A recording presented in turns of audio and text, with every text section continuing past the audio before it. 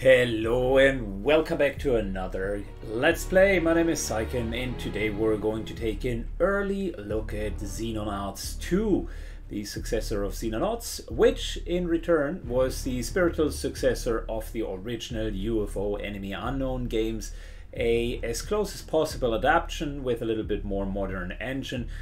To my understanding, it was a fan-driven project at the beginning before it has now officially been picked up by Goldhawk Interactive. So today I will try a new format, since this is the alpha version and I am blessed to be able to play it before the official release. I want to give you a distinct look behind the scenes of how the gameplay looks like. So we're going to do a bit of a mini Let's Play, shall I say.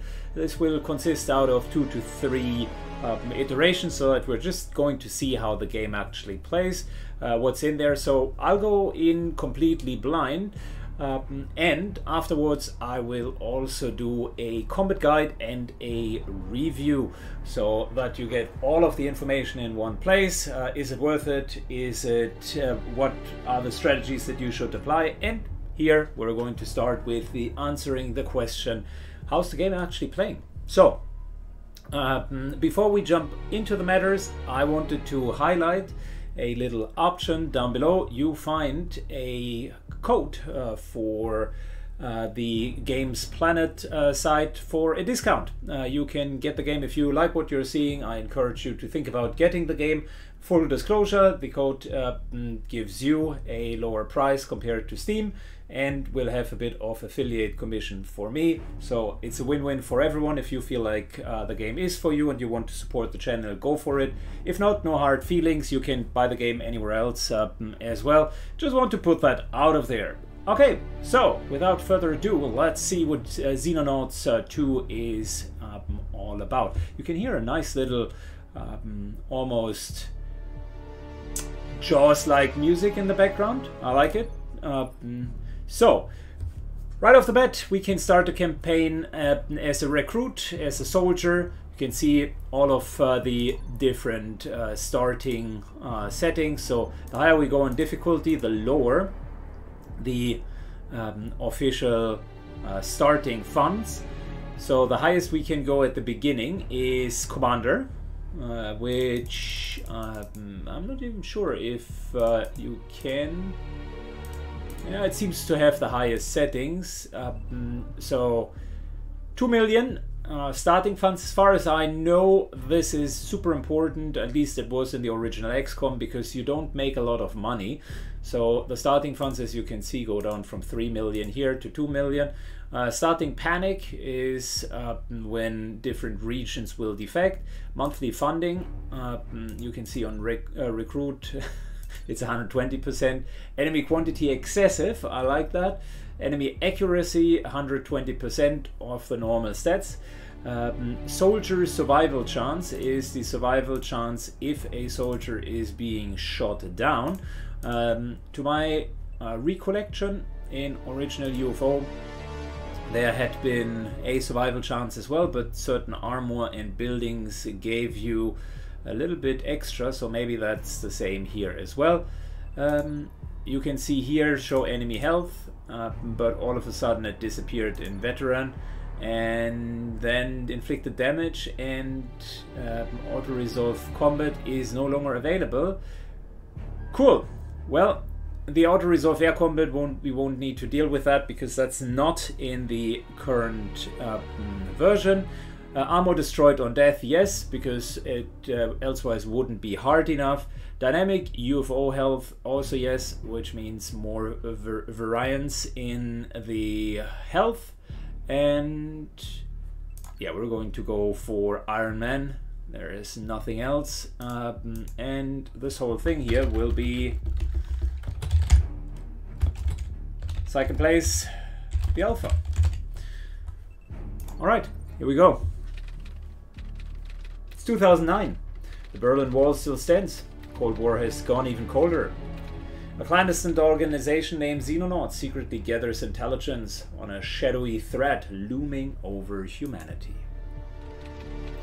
Sightings of unidentified flying objects and unknown beings have grown steadily more common. A strong correlation emerges between these reported sightings and rising international tensions.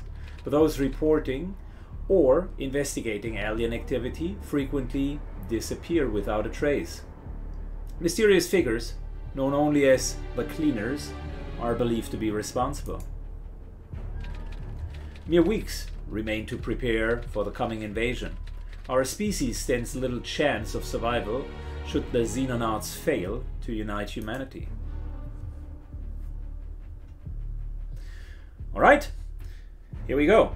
So, the original UFO was always one of my favorite games. I even played it years after finishing it, and it was brutal. So I don't want to sound too old school gamish, but the original games in the 1990s were just not giving a crap about whether or not you're going to win. It was really, really difficult. Life was cheap, actually so cheap that you're oftentimes we're left wondering why the game is so cruel to you. So anything that you see in XCOM 1 or XCOM 2 nowadays is nothing compared to what the original XCOM was throwing at you.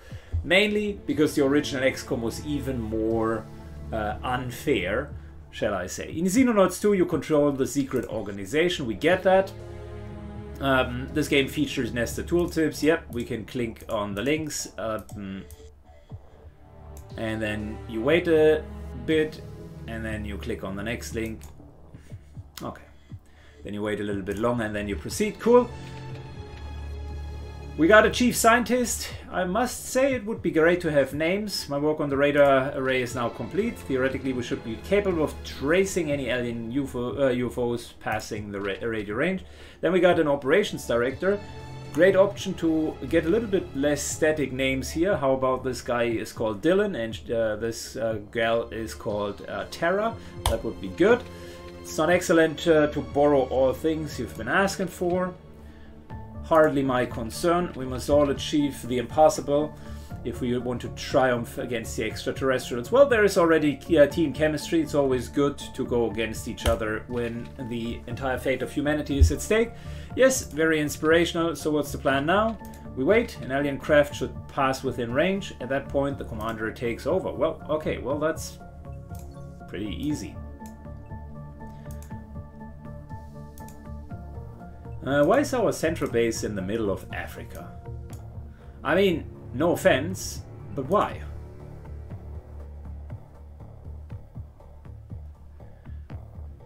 And why do we have 2.5 million available? Is this commander difficulty? Alright, 1 second. Skip tutorial. Yes, thank you.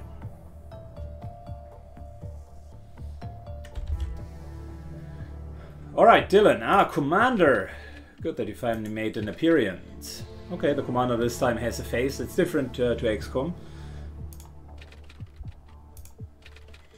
Yes, I believe this place is not easy to find. Terra chimes in. Commander, glad to see you made it. Welcome to the backup facility. I had the command room and a cache of emergency supplies installed a while back. No getting around the fact that our new home is a delinquent nuclear bunker full of 60s era junk though. Hope you're fine with cold showers, cold food, and as well cold everything. Alright. What's the status regarding the cleaners? Relocating brought them some time, but they are still after us. If we don't find a way to eliminate them soon, they'll find us and start attacking here too. There's an even bigger problem, indeed. Dylan says, my recent studies once estimated a mass factored in. Extraterrestrial activities appear to follow a mathematically predictable pattern, more precisely exponential growth, and we're nearing the end of the curve.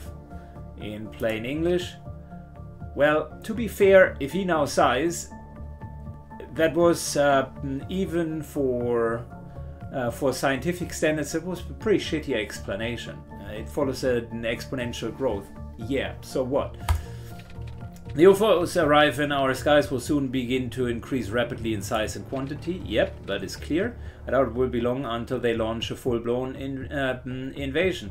Well, that does not automatically equate out of exponential growth. So they need to work on the dialogues a bit. I don't want to be too nitpicky, but good dialogues are the backbone of any immersive game.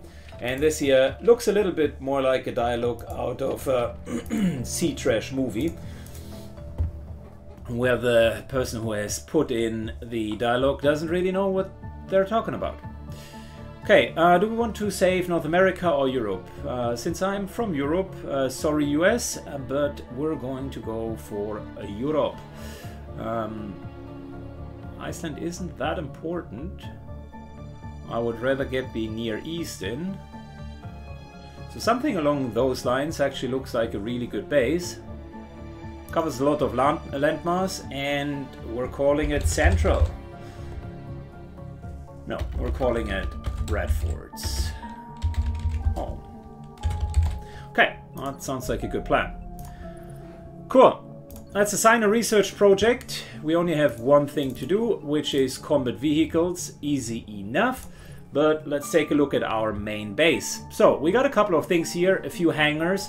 This here is the Sky Ranger equivalent, and these here are the normal fighters. In the alpha, air combat is not yet included, so we're not going to focus too much on it, but I can already show you the aircraft here. It does have certain equipment that you can put into place. There are multiple aircrafts over time. These are the kind of normal combat fighters, and for the beginning we do have Sidewinder missiles, which are essentially lower damage but highly mobile missiles, and then we got the Skylance torpedo, which are the rather heavier missiles, which you can then use in order to shoot down bigger UFOs, but they can be evaded by smaller ones. And as always, we have a cannon, because no good aircraft would not have an autocannon. Cool. So that's really what we're being given. The Skyhawk on the other side has a loadout for 9 people, and the cool part is you can actually start positioning them in however direction you want. I'm not sure, are these side exits? Maybe. Let's give it a try. And I am very careful here because I know how easy it is to get a grenade lobbed into here and then everybody dies. At least that was the good old UFO strategy. So yeah, we do have 9 spots. Skyhawk 1 is ready. Let's call it Sky Ranger, just to make it a bit more XCOM immersive. Good. So moving on, we do have a few other things. The radar relay, which is the standard radar. You're immediately greeted with a few base informations. Power capacity is the energy. Living capacity is shared between scientists, engineers, and soldiers. Research capacity is basically how many researchers you can have. Engineering capacity is how many engineers you can have. And mind you, the original games in UFO, you didn't get kind of a scientist and an engineer out of thin air. You needed to hire them, and you then needed to let them work on stuff. So it's super important to essentially have them around. Can we workshop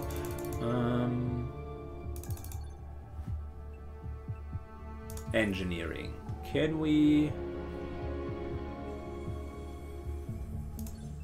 armor? Well, let's just start with 2 defender armors. Research we already got. I'm just wondering if we could upgrade these. Yeah, maybe later. Anyways, good. Training capacity. Training capacity shows you how many training slots you have, and training is important to not only keep the soldiers healthy, but also give them experience. And then we got storage capacity, which for us is not really that important. So what are we going to do? Let's start with the medical center. That always is extremely helpful, as medical centers typically mean that you will get more healing done. So that is good. Medical center costs us 350,000, but increases survivability by 25%, which is good, and also heals more hit points. Training center increases more training capacity, and that is important. Where's our current training center? So we got workshops, we got living quarters, we got storage room, access lift, generator. Got you. So living quarters down here. Well, in that case, training center over here. They also have little adjacency bonuses, which I find cute. It starts with 12 training capacity, and you then essentially get 2 additional training capacity for every adjacent training center. We don't want to build too much yet, so we need I would love to get the second one, but we're already down to 1.3 mil, and we haven't even started with research. And the research center laboratory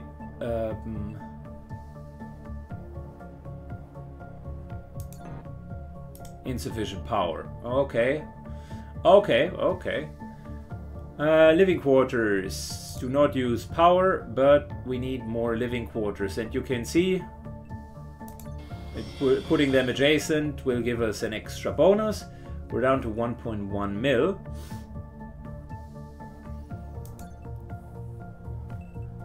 And wait a second, where's the generator? It was here, right? Yep. Alright, so putting a generator here. I like that adjacency thing. That's not bad. We're down to 1 mil, which means half of our funds are already down, and all we got was a measly training center, a bit of a medical center, more living room, and more energy, so that we can essentially build another laboratory, which we just did. Yeah, and now I finally stop, because elsewise we go broke before we even start the game. Syken, why are you always starting to push the limits? Good, so now next up we go through soldiers, right? So let's have a short look. Hit points determine just how many hit points you do have. Time units determines the amount of time units, and I'll go through that in the soldier debrief. It's a bit misleading because it kind of indicates that the more time units you have, the generally more actions you can do. It's not the case, because most of the shooting actions take percentages of time units, so even if you have 1,000 time units, just means you can move further. Accuracy is very, very important, which means she can already be dismissed. We're not going to deal with 38 accuracy. It's not happening.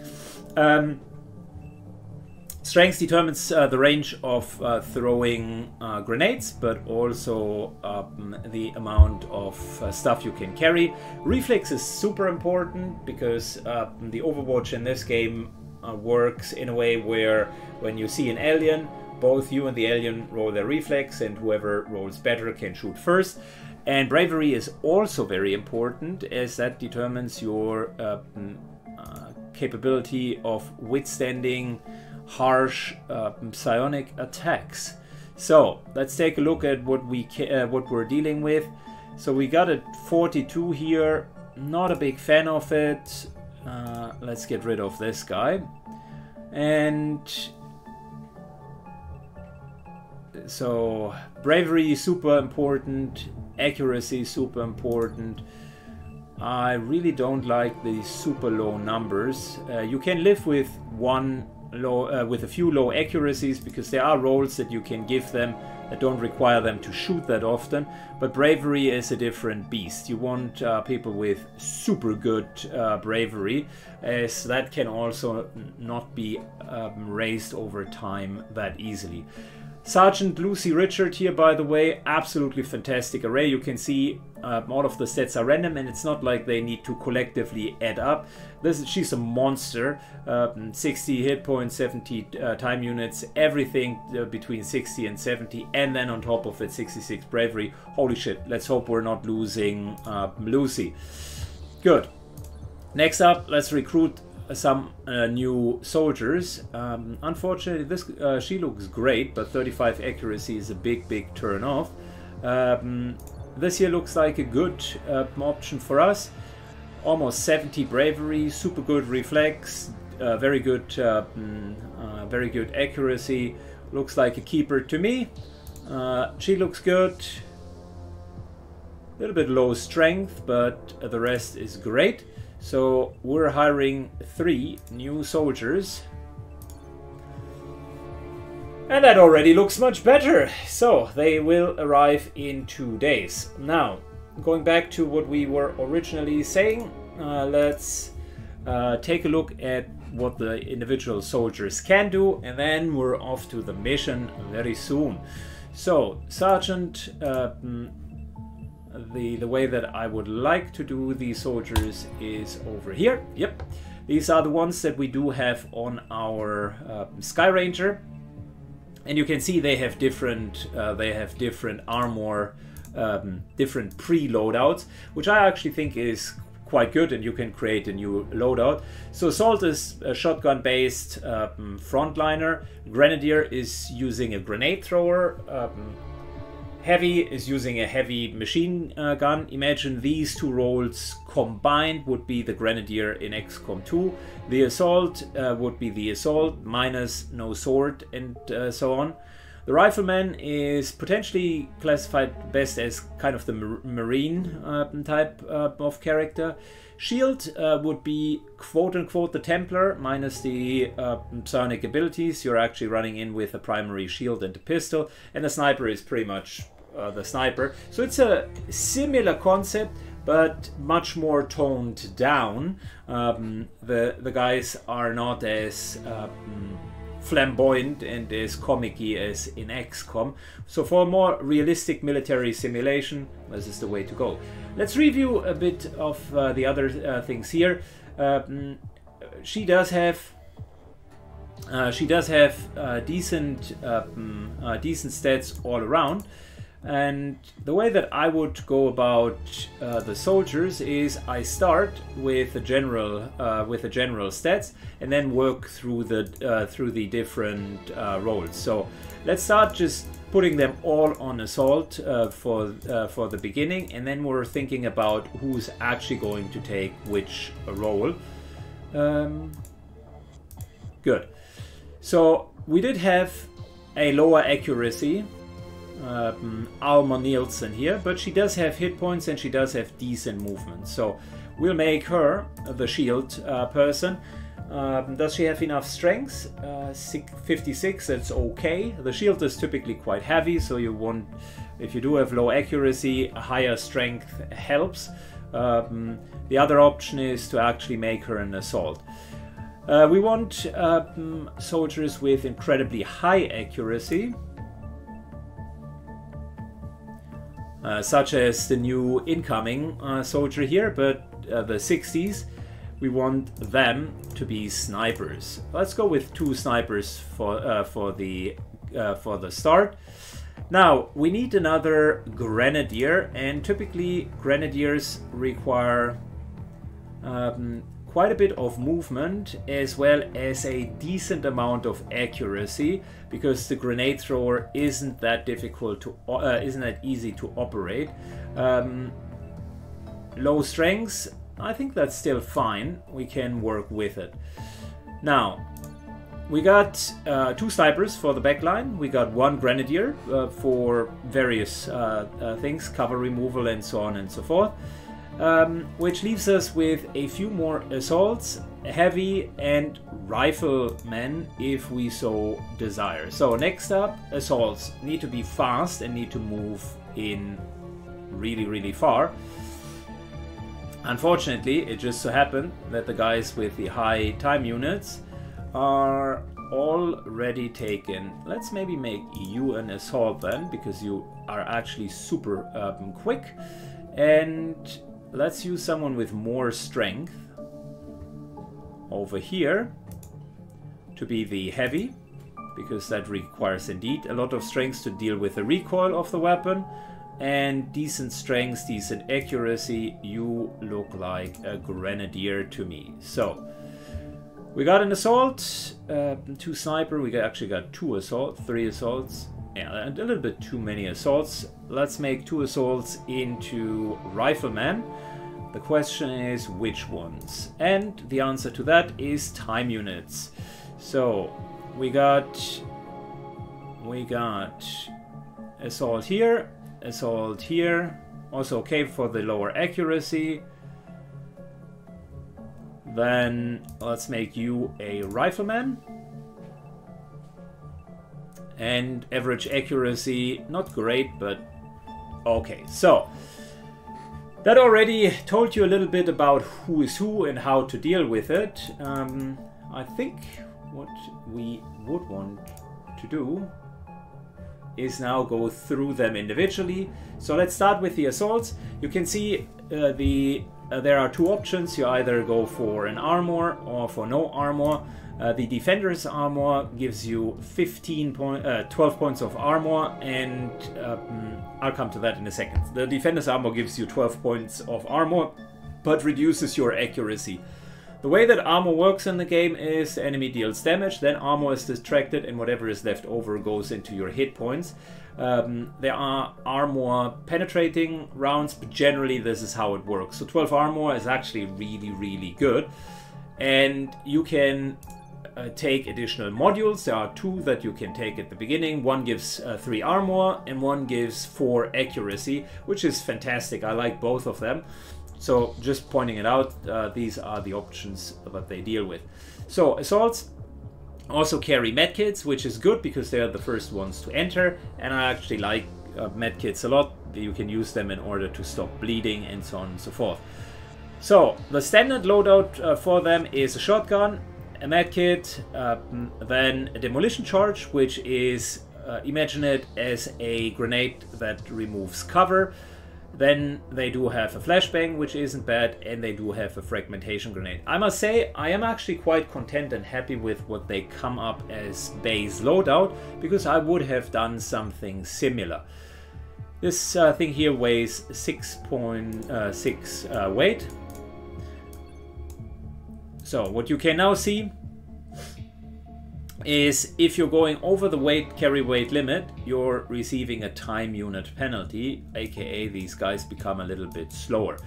But I'm okay with sacrificing just 1 time unit for the benefit of having another demolition charge. So that's not too bad. I like the tactical vest as well. We're good on that assault. The second assault doesn't have enough carry capacity, so that's a problem in itself. So you can either now go down on armor and just do not wear enough armor, or you're trying to go down on the other things. In that case, removing a few of the grenades.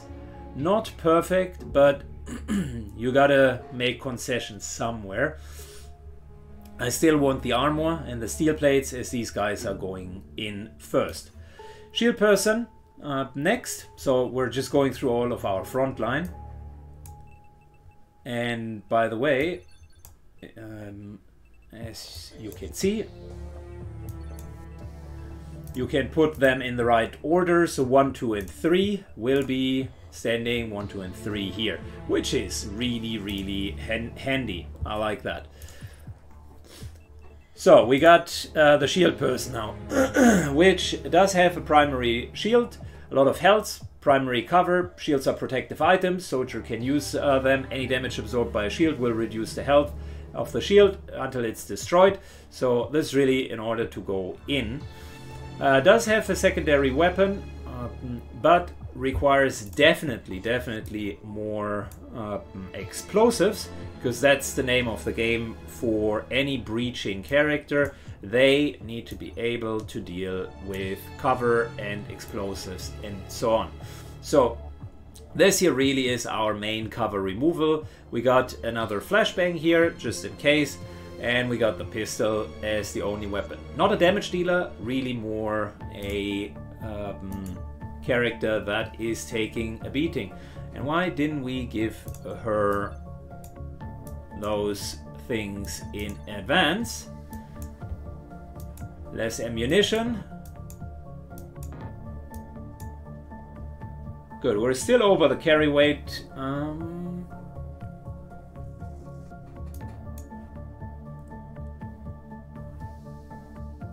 57 time units are still fine. We don't want to have too many time units deducted, but the defender's armor is helpful in this case. Don't need a lot of accuracy, but we need a lot of utility items. We need a lot of utility items. How much weight does that have? 8. Could get 2 grenades in for that. Nah, I think we're going to be okay. Move on. So second row would be the ones with the rifle, where the riflemen are standing. Let's just double check real quick.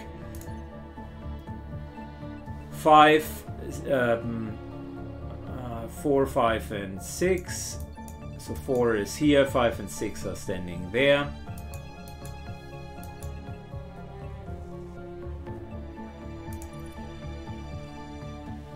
Good, which means the next heaviest guy is essentially the heavy.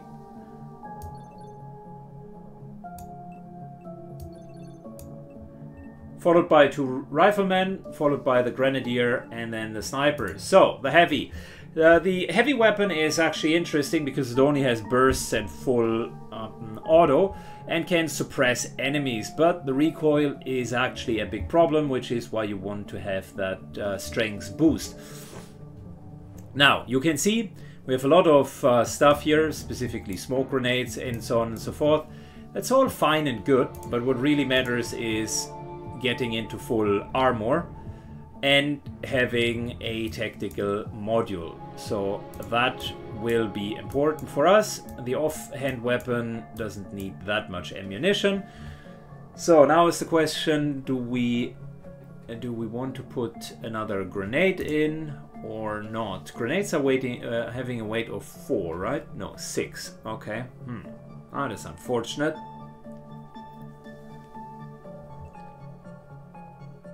Okay, we're just going to leave it as is.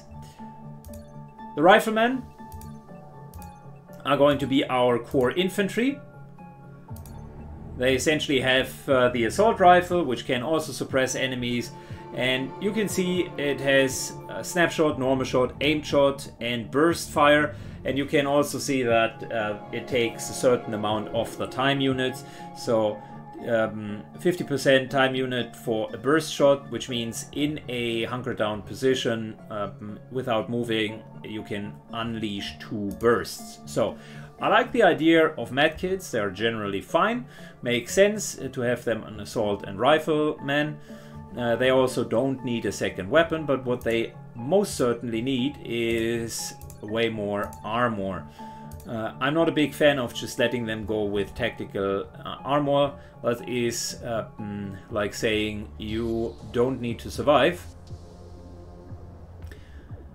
Having extra demolition charges is fine, but we do have already a few demolition charges with the others. 1 magazine for reload is okay. I would rather want to go for a bit more explosives.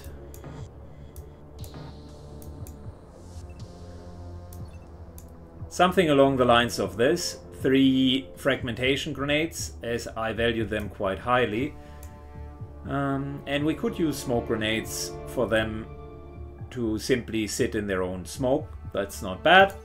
The other rifleman has low strength, so here we need to be a bit more careful not to overload them. So they are just going to go in with less explosives, but still the base scenario. I definitely like my defender's armor, which is helpful. Good. Last Defender's armor goes to our heavy weapons gal, and she has currently loaded the HEV launcher, which is a massive grenade launcher that will shoot 8 times in that case, and all of these heavy explosive rounds are dealing a lot of damage. Great option to just flatten the profile of the environment, as well as deal damage to everyone. Unfortunately, you can't, at least I haven't found out yet, you can't really shoot at one location and then open it. You will need destructive charges in order to do that. So we're still having a question about more ammunition. Not really, I think we're fine.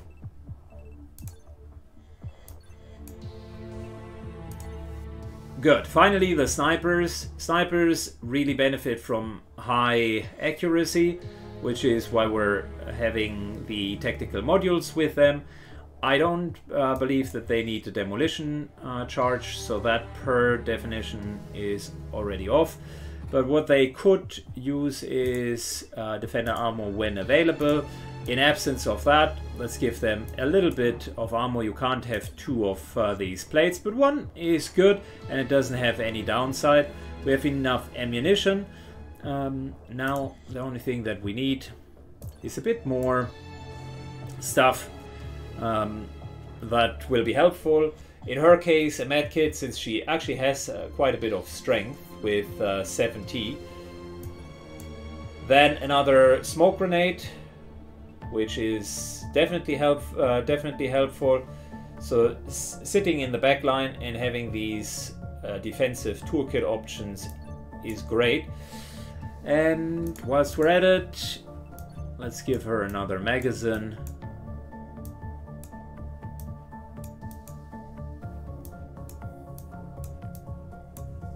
Good. Cool. And finally, we got the last sniper, same ordeal.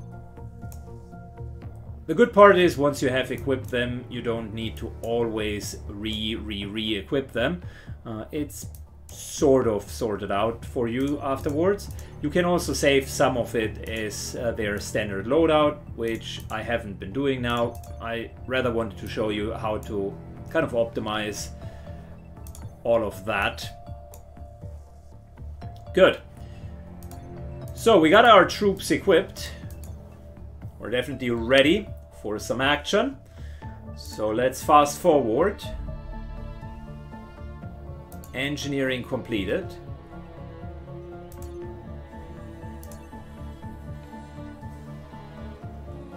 Getting 2 more armors in. By the way, just out of curiosity, one of our snipers had so much strength. This here will barely cost any accuracy.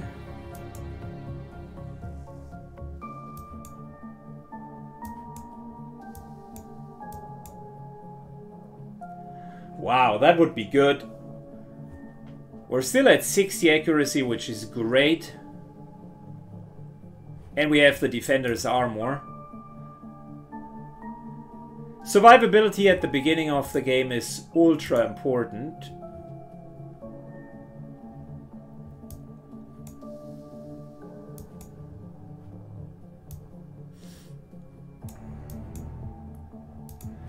Look at that, we got ourselves 2 more defender armors. Yep, that is good. My experience with testing it out was the moment that you do not wear any armor, it's automatically going to be an elimination for your soldiers, so they are one-shots. Good, we got a mission type elimination, biome, tropical, and we would induce a -5 panic level to Africa if we are successful. So let's directly pick out the Sky Ranger. Has fuel, has everything, and theoretically we could now do the equipment, but we've already done that. So let's commence into tactical battle. Here we go. Alright, here we go. We just landed. So, we got a nice little night mission upon us. Which means our vision will be heavily encumbered. However, we got these flares here to help us out as and when needed. So, let's maybe start by moving our shield guy forward.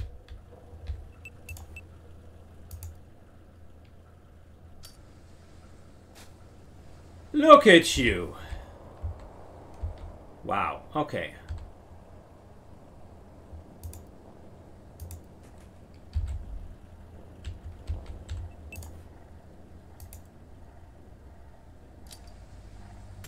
Well, we definitely got ourselves into a troublesome situation, but we got a sniper, so we might be able to pull this one off. 34, that's not good enough. I am not going to do that. We're going to rather take the 65% shot. Unfortunately, the bullet has not killed the alien.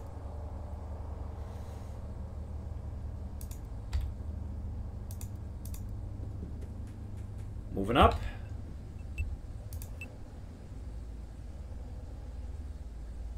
Let's see if another grenade does the trick. No, it does not, but we at least have suppressed him now. Second sniper moves up. Clear line of sight. And unfortunately the shot misses.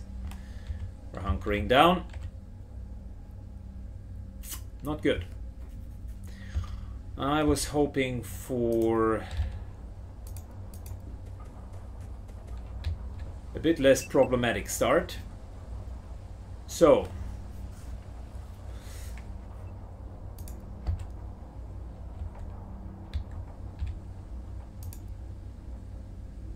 moving all the way over here. Hunkering down, and let's suppress this guy. Or just kill him, of course. Straight into cover. That was actually quite a nice hit.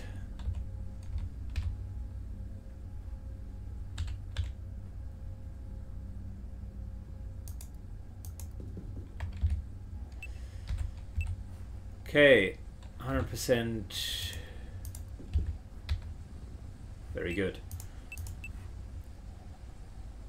So triple shot, none of which hits, and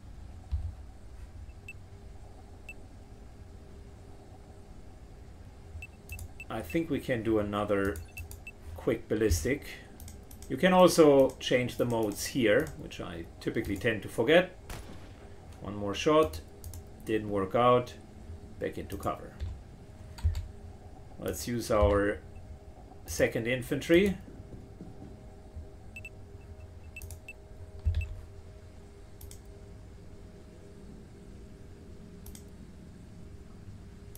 $12, 18, 24. Now we're going burst fire.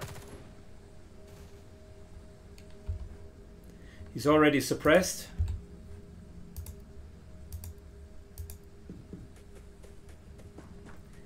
Which allows us to move up just a little bit. We're out of range, so that's not going to work out well. Yeah, let's just hunker down.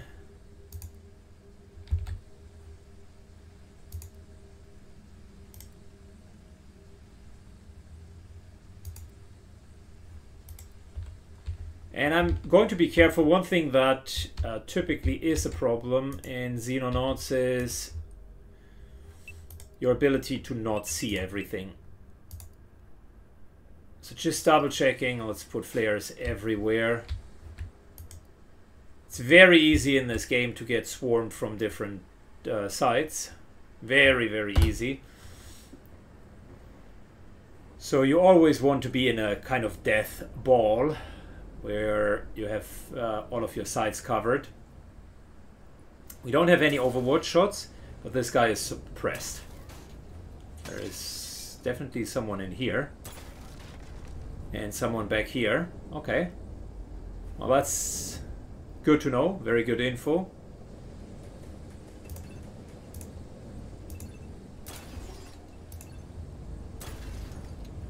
Oh, there is someone back here. Well, we have a lot of aliens. And it's just turn number 1.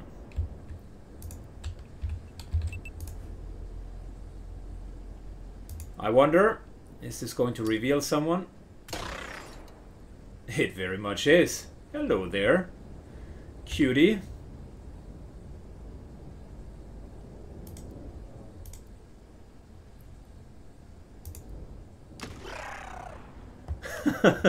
The shotgun to the face. Still works, even in Xenonauts.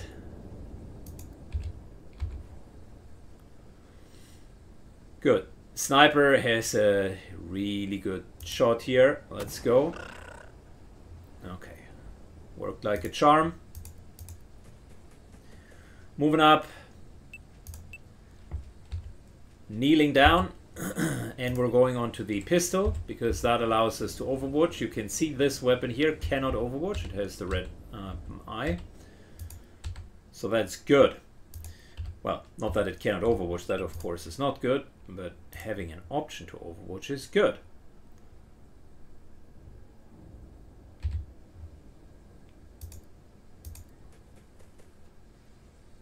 Enemy sighted. Good. Gotta be careful here.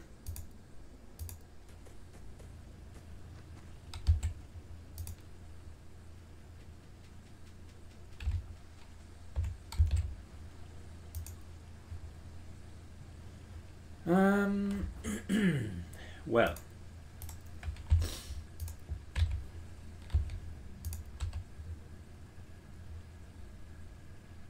we still have the option to look into this direction, so the moment that someone comes up, we'll be able to gun them down. Shield moves forward.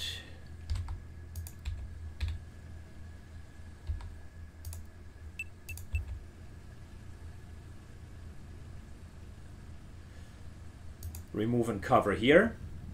That's why it's important to carry demo charges. Unfortunately, we missed by a slight margin.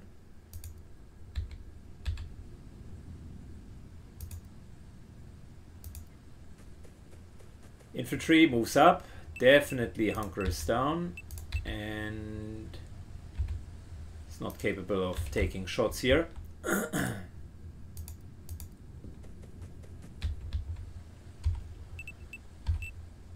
We'll hunker down. That's really bad. But we could go for 136% shot or for a potential suppression. I would go for the suppression. Nope, did not suppress him.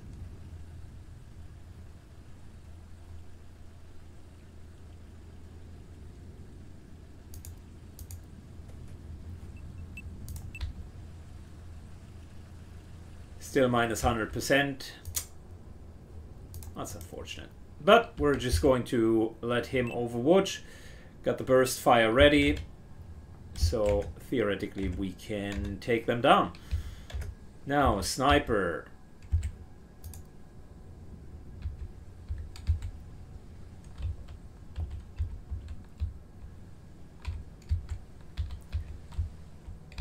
I mean, I would love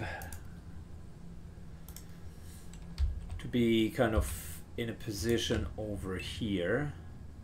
21, no, that's not good enough. We'd love to be in a position where we do have a free line of sight.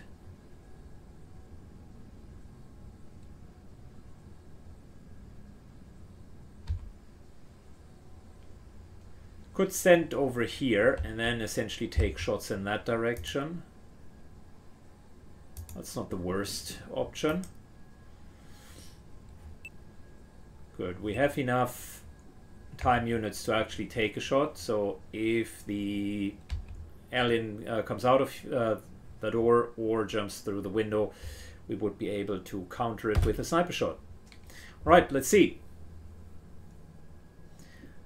Gotta be really careful not to spread our troops too thin. I talked about the death ball.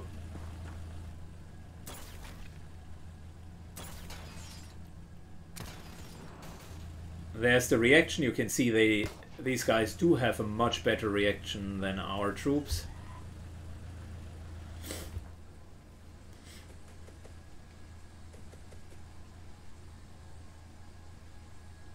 Okay, well, the friendlies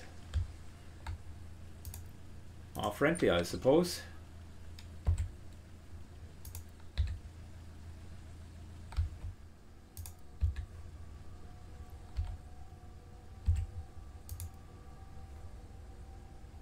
Yeah, a lot of cover there.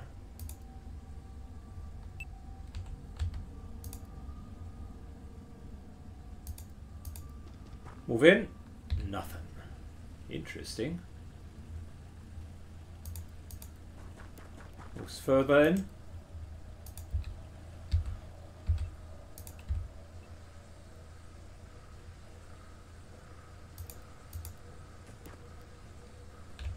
Good. We're trying.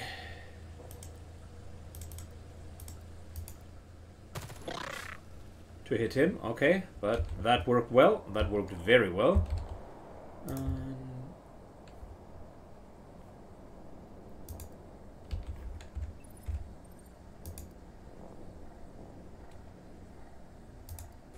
Moving over here.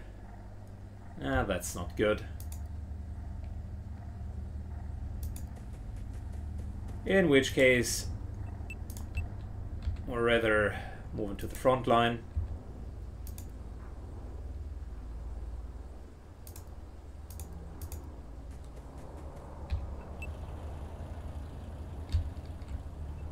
Okay, careful here.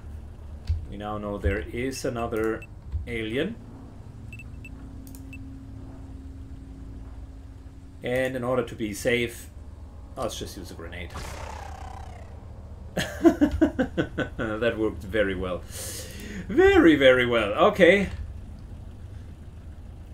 Good.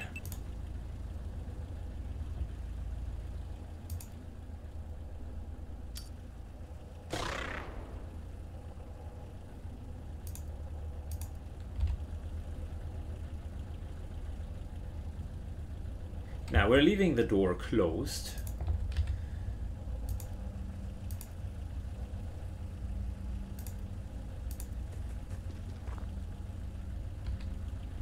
And we're leaving 12 time units so that the pistol just can get one overboard shot.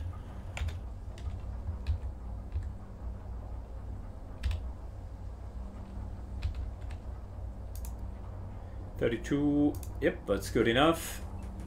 Move up, 28.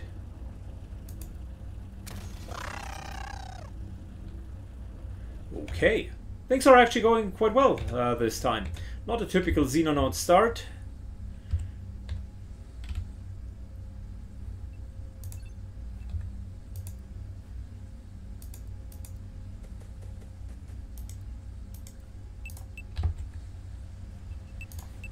Let's take a look at what's back here. Never forget the flares. Flares are valuable and can save you a lot of headache.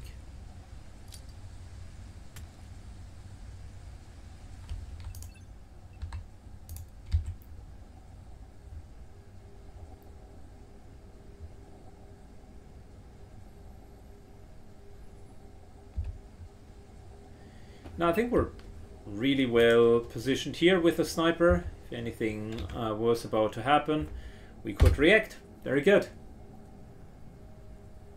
So got ourselves quite a few Xenos down already.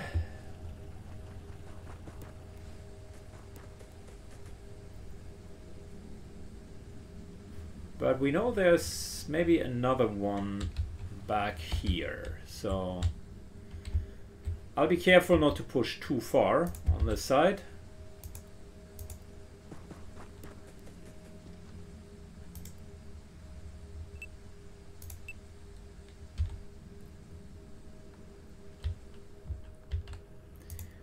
The name of the game currently is moving through here.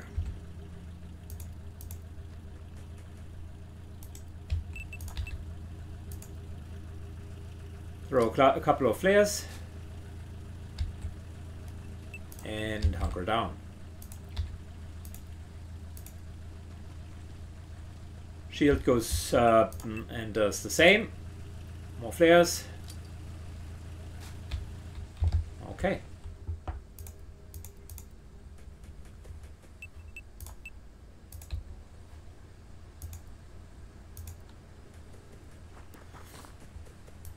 We're building a bit of a fire line here.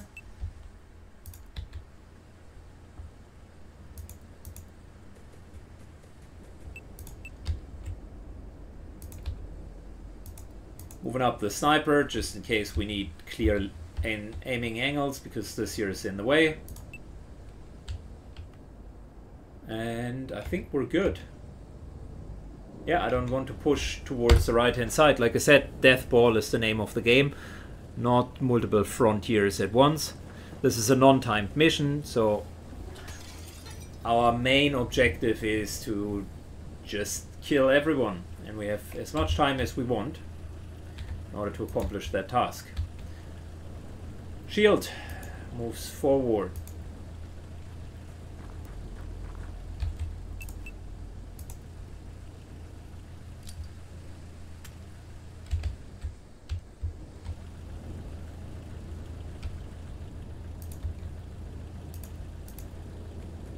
Shotgun supports.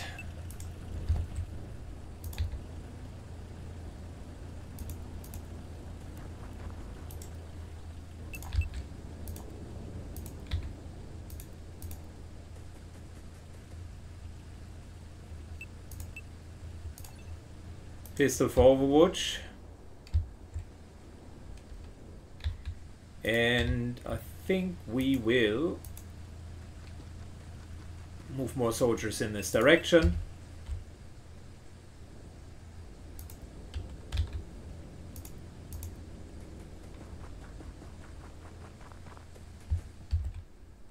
Good. These two are keeping the site clean.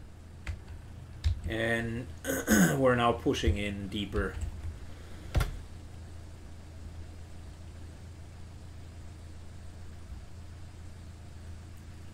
There's maybe one more enemy. So let's make sure they don't get a jump on us.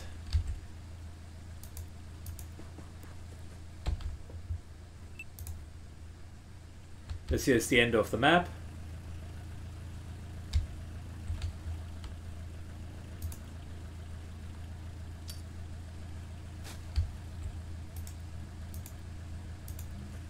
Moving a bit closer, just double checking that there is no one here.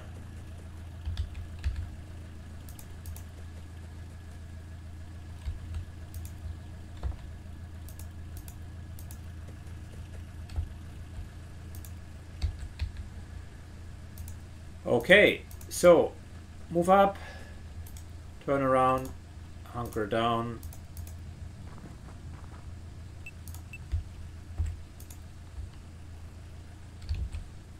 Same here.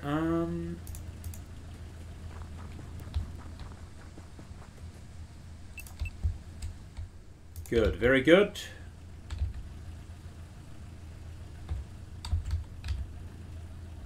Can we get on top of the roof? No. That would be great for a sniper, just some high ground. But we haven't found an access to high ground yet.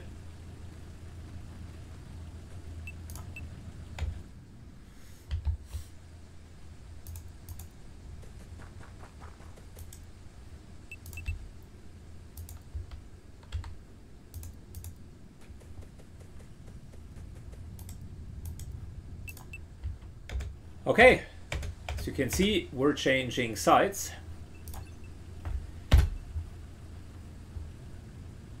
Pushing our entire core towards this northern entrance here, and then we're slowly but surely going to breach. First, get everybody in position.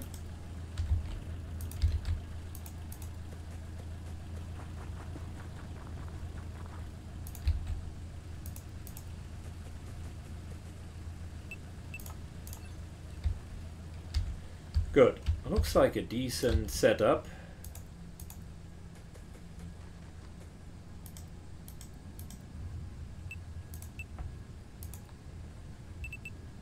We do have smoke grenades.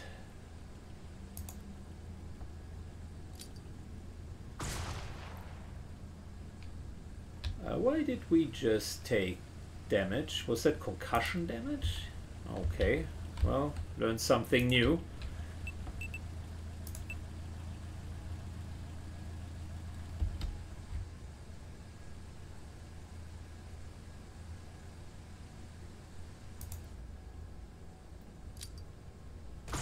We're just making it more difficult for the enemies to get clear shots. I thought it worked like smoke in XCOM, but I think this was not super smart.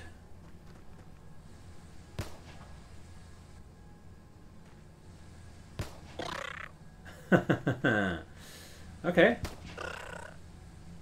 Wow.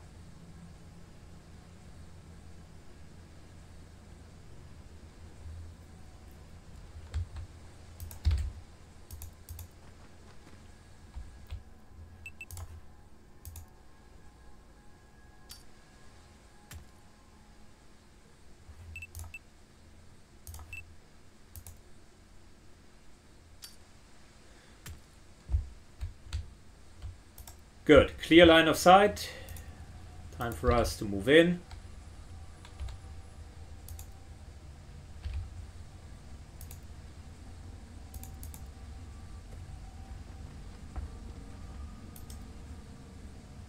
I think the yellow one is concussion damage or just smoke overall. Don't want to stand too long in dense, thick smoke.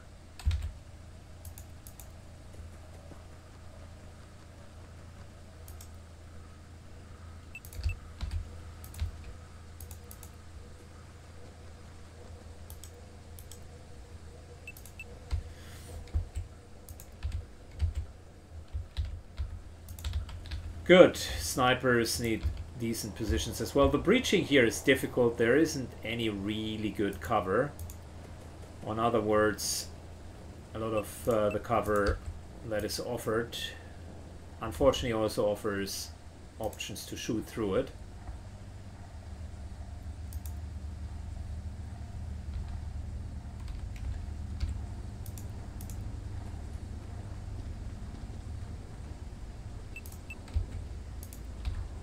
Good.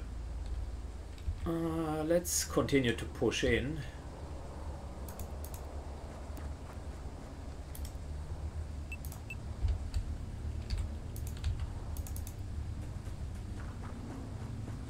Sniper moves to here. Lays low. Sniper moves to here. Lays low, and I think we're good. Not a lot of overboard shots, but we certainly have made our way in.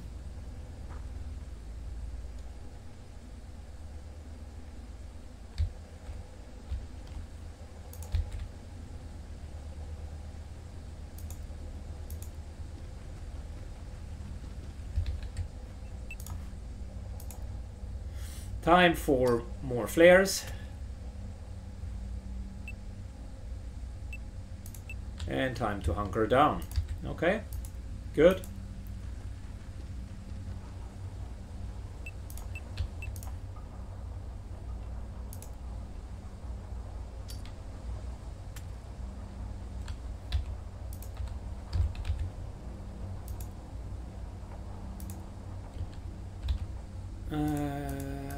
Move up. That's a really good position here. I like it.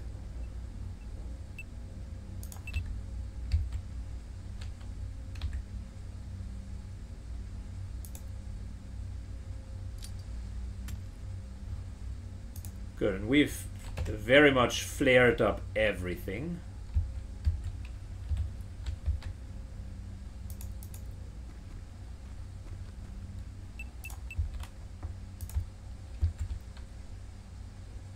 There are options to get high ground, which I would definitely want us to take.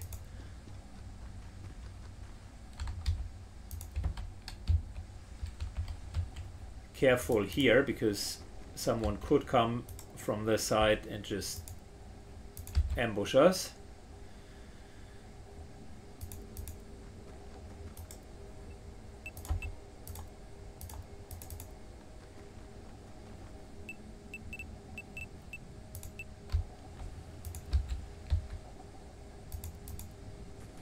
Sniper moves up, we want the high ground.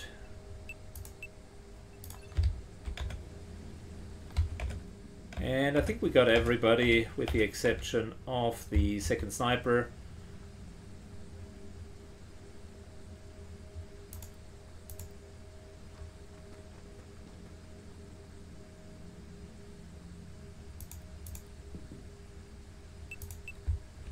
Okay, good.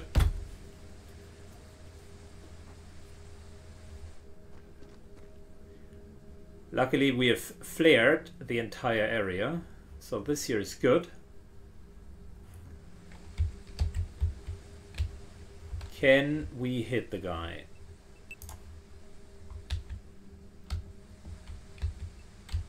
We cannot, okay.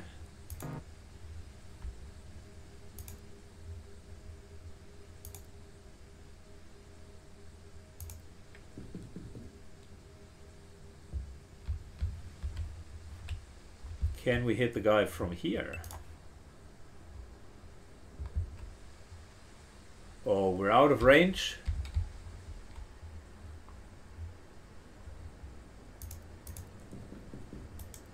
Well, my experience so far has betrayed me because the sniper rifle is the only weapon that does not have a drop-off in accuracy. In other words, you shoot at it from any distance as well as you would shoot at it from close up. Unfortunately, it seems to have a maximum range.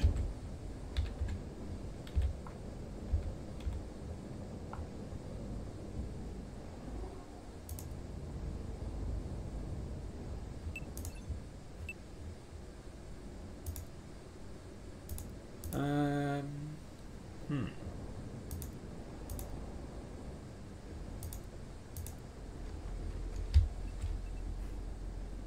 80%, still good. Just not good enough.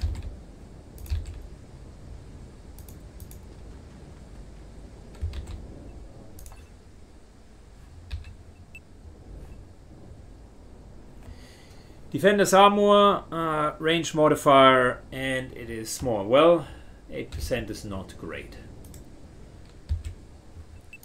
So what we're going to do is, first of all, light up this area. Good.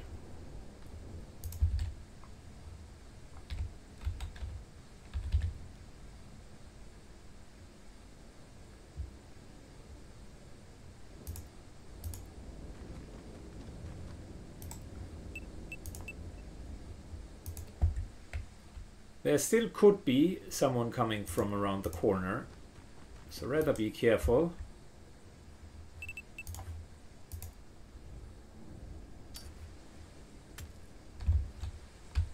Unlikely, because I think these civilians have been killed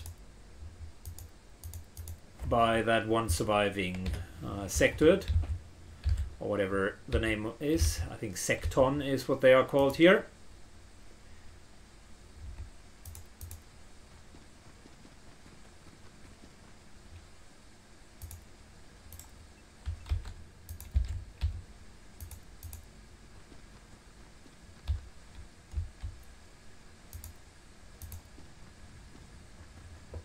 Good, we're hunkering down. That's fine, that's fine. Still got an assault here. Who is running for their lives.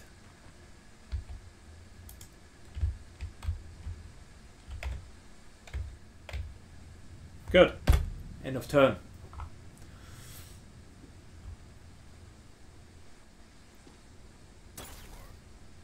Alright, we got the shield. We had the shield, and it's now gone.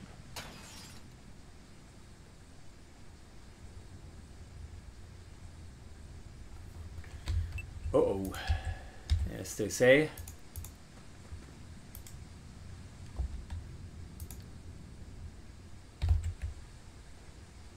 100% shot. We're definitely going to take that one.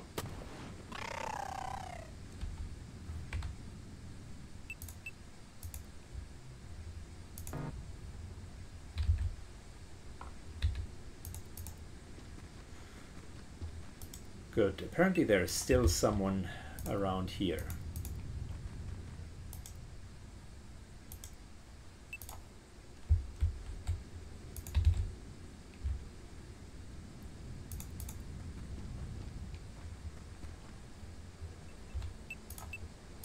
Okay, moving. Moving.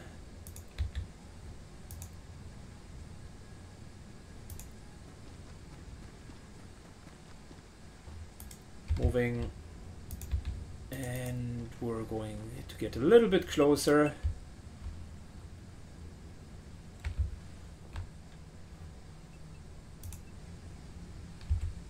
Yeah, our shield is broken. Oh, that's a problem. But we still have Overwatch potential with the pistol.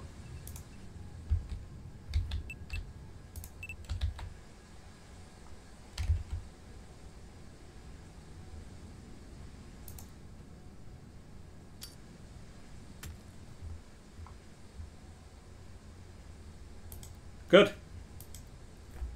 End of turn. I think that was it. I told you there is someone back here.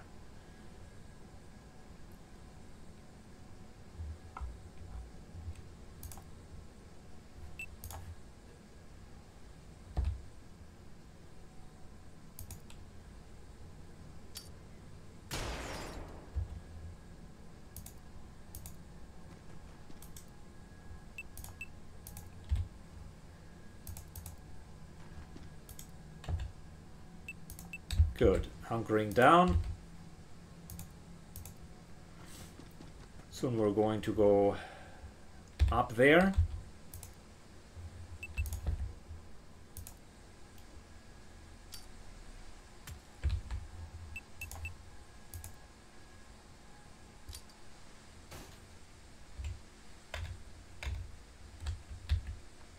Okay, so time for us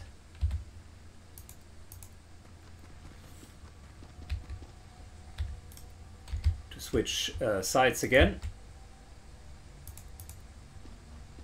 There might still be another one up here, so we gotta be a bit careful.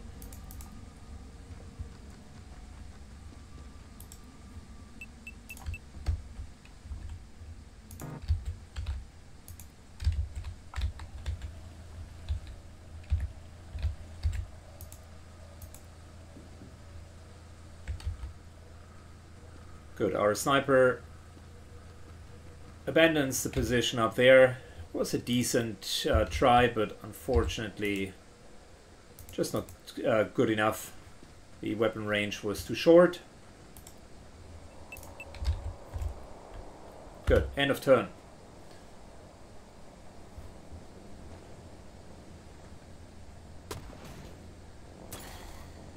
Oh, wow.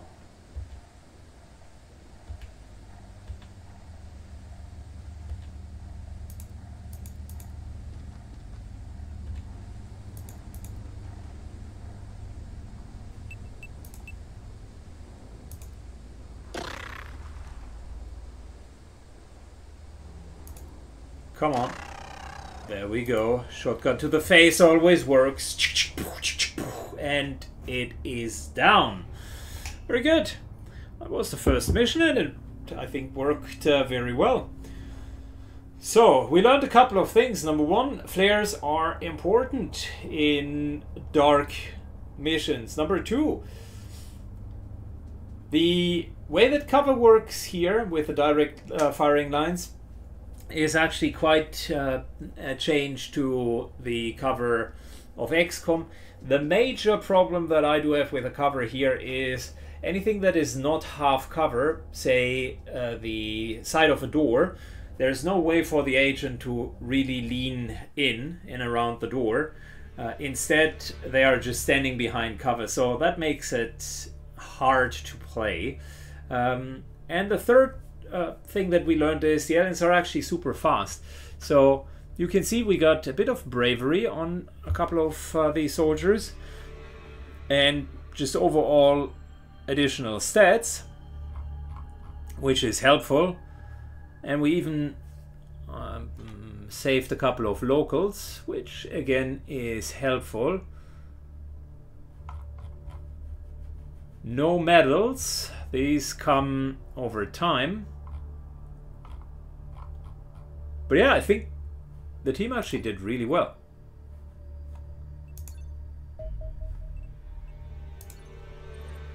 Good, we got our armor. That was helpful. We don't want to do anything else yet.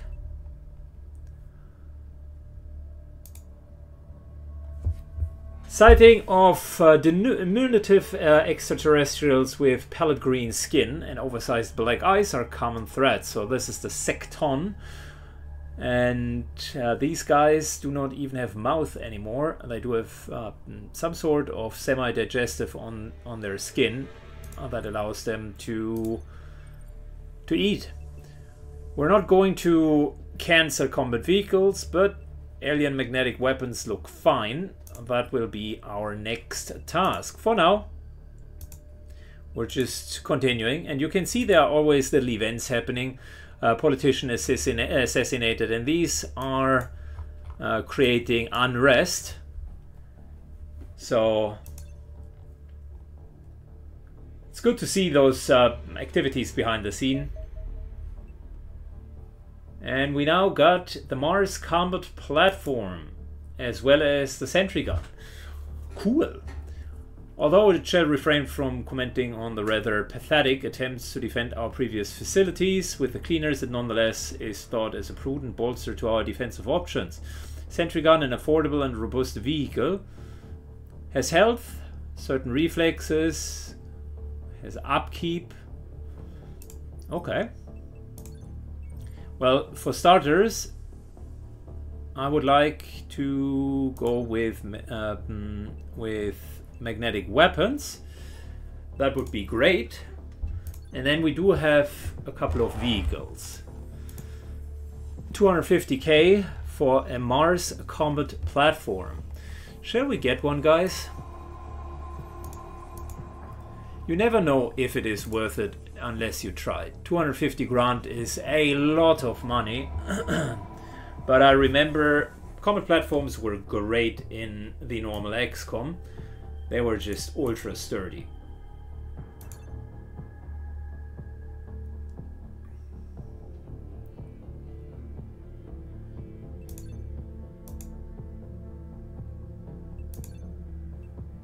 Good, nothing has happened so far.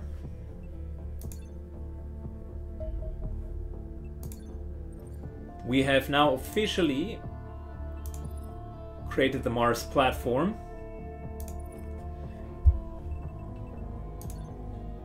Look at that, 100 hit points, 80 time units, decent accuracy, a lot of strength, and is immune. Does it take a Sky Ranger position though? Yes, it takes one position.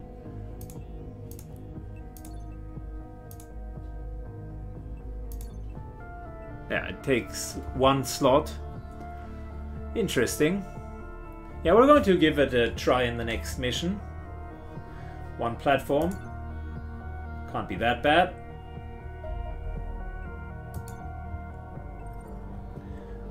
Nice, we got more generation of energy. That's good.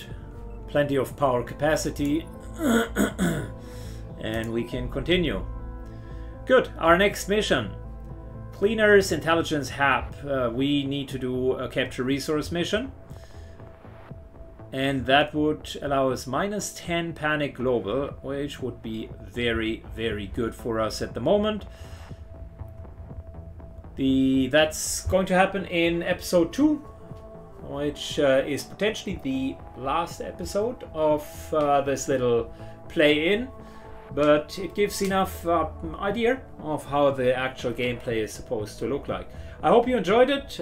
Consider thinking about whether or not the game is for you, and if it is, There is a link down below where you can even get it cheaper. Thanks for watching, guys, and see you very soon. Bye bye.